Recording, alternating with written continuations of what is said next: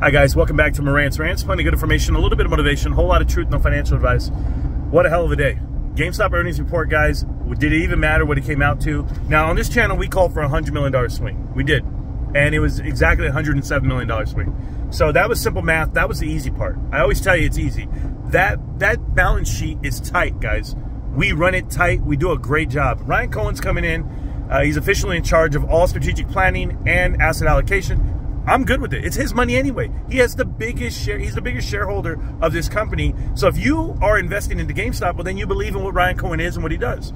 So if he struck lightning once and he got lucky, as they tell you, well, then get ready to hit lightning twice because it's coming, guys. This is the greatest. This team, they're the greatest e-commerce developers, planners, leaders in the world. They're first class. So I love what they have coming.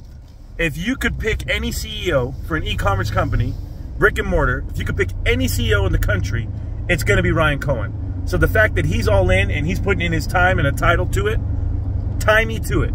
I want to be in there. And just like Bill Pulte said today, Pulte said, I believe in Ryan Cohen. That's what he said in the interview that we gave today. You guys should go watch that interview if you haven't. We clipped it. Just so you know, it's on the channel. What does that mean?